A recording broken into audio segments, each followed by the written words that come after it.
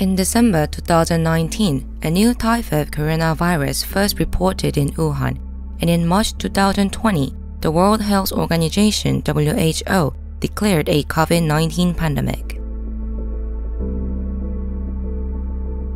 These coronaviruses enter our body through the respiratory tract and multiply by using the lungs or alveolar cells as hosts. Coronaviruses have a uniquely shaped protein called the spike protein on the surface, which is called a coronavirus because the shape of this protein looks like a crown.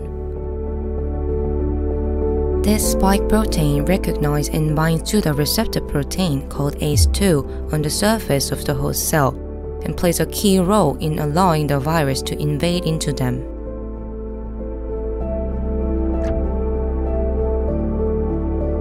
After viruses invade the host cell, they release a blueprint called single-stranded RNA containing their genetic information into the cytoplasm. This single-stranded RNA self-replicates and uses the ribosome of the host cell to make proteins, which are parts of the virus. Through this process, numerous viruses are created and released back out of the cell through exocytosis, continuing to infect surrounding cells.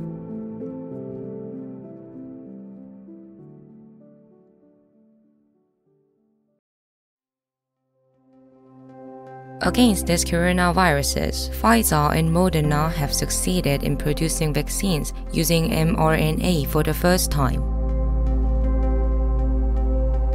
The mRNA vaccine technology injects mRNA, which is the blueprint for the spike protein, unlike the existing method that uses the weakened virus or spike protein itself as an antigen.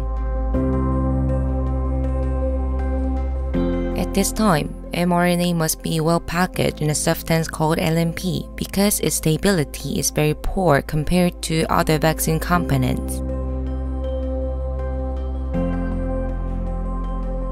Vaccines injected into our body through intramuscular injection enter surrounding cells and deliver mRNA into the cytoplasm. mRNA is translated by the internal ribosome to create spike proteins, which are recognized by the immune system of our body and induce antibody and T-cell immune responses. First, as an innate immune response, antigen-presenting cells such as dendrite cells process spike proteins and deliver them to lymph nodes.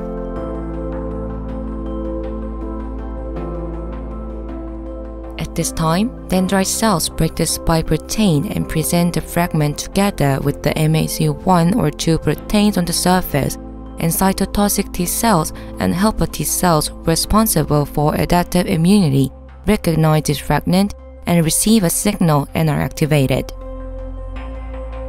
The activated helper T cells approach B cells and activate them to the antibody factory plasma cell. Plasma cells produce countless antibodies when an infection actually occurs. In addition, activated cytotoxic T cells recognize the infected cells when an actual virus infection occurs and secrete a signaling substance called cytokine to induce apoptosis.